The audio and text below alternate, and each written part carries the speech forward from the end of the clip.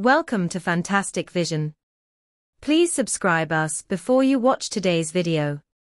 Why is the US, while publicly imposing sanctions on Huawei, simultaneously turning a blind eye to China's self-developed 3nm chips?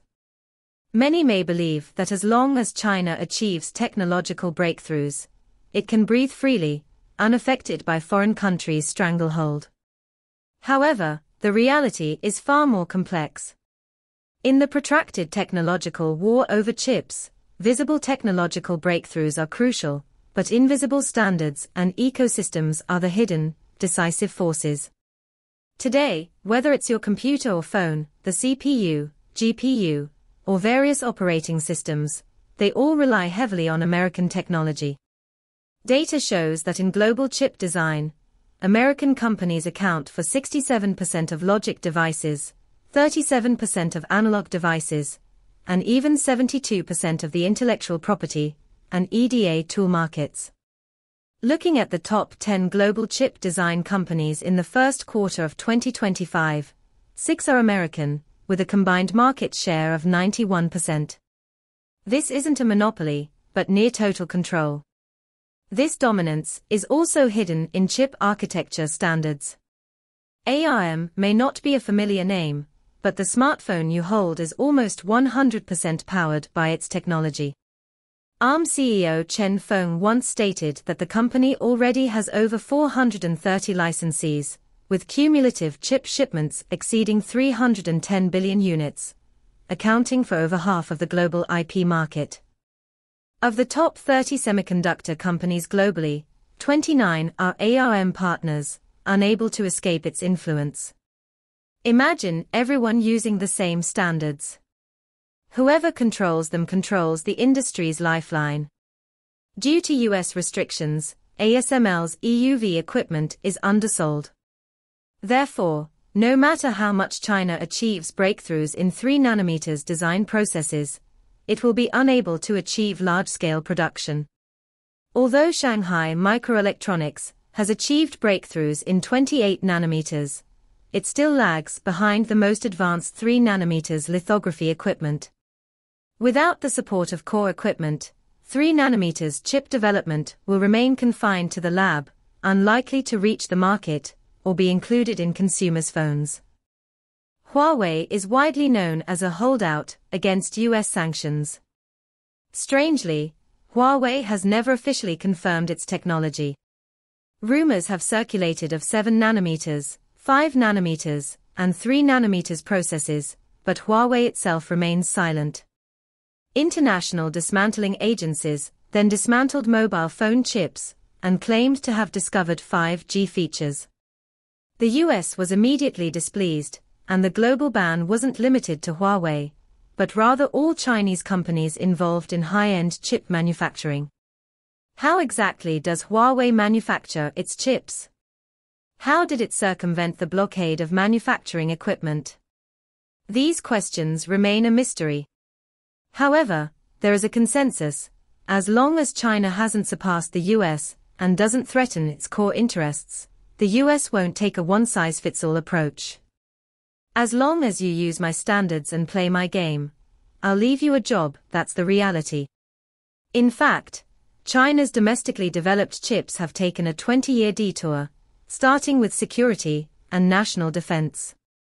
Products like Beidou GGCPU, Lungsan, and Shenwei were initially used in satellites, defense, and specialized industries, rarely reaching the civilian market. Unfortunately, even the best hardware isn't accessible to ordinary people, and a lack of ecosystem and software development means it's doomed to failure. What were the pain points? Lungsan's initial promotion struggled because Windows didn't support it, and many basic programs couldn't run. Ultimately, it was just a few slogans, but it didn't make a splash. In recent years, Huawei has sought to emulate the Apple model. For example, the Hongmeng system aims to attract developers while ensuring the proper functioning of more domestic software. Huawei is also promoting its Taishan CPU architecture and Maliang GPU technology in hardware. However, design alone isn't enough, as key manufacturing processes haven't been achieved. Apple is a prime example, integrating hardware and software. Through deep optimization of the system and chips, even if the hardware isn't top tier, software can still make up for shortcomings. Huawei, while lacking a solid foundation, hasn't caught up, but it's on the right track. Of course, the deeper battle lies in standards and dominance. Core chip standards, including design tools, EDA, intellectual property, IP, and instruction set architecture, are almost entirely dominated by the United States. Ultimately, the chip industry isn't just about technology, it's about a comprehensive ecosystem. If Huawei's Taishan architecture wants to be adopted by more companies, it must demonstrate compatibility with existing software and the potential for development to earn the trust of manufacturers. Hongmeng also faces the problem of insufficient developer motivation. Currently, Android APKs can be translated, but the efficiency is mediocre. People are accustomed to using Android and Apple, so switching to Hongmeng is, frankly, a bit challenging. Lumen's incompatibility with Windows essentially sealed its fate in the civilian market, a pitfall Huawei must avoid. The system ecosystem issue won't be resolved in a year or two, and the underlying tug-of-war is far more arduous than China imagines. In fact, various experts have clearly articulated the trends in the chip industry. Professor Zhu Shiyao of the University of Science and Technology of China has also stated that 3nm chips haven't been sanctioned because the core standards are still set by the US, and Chinese companies haven't crossed the US's line. The US will retaliate if there's a threat. Chen Feng stated that ARM's licensing volume and global IP market share have built an impenetrable defense, demonstrating that the international chip industry doesn't rely on a single country's technological dominance, but rather on who controls standards and ecosystem dominance. Public data also shows that while Chinese chips have made breakthroughs year after year, they still have a long way to go to catch up with top-tier international processes. To be more precise, the current state of China's chip industry is one of gradual technological catching up, while remaining constrained in ecosystem and standards. To fully escape the fate of being strangled, it requires more than just breakthroughs in a single technological node. It requires rebuilding every link and set of rules in the entire industry chain.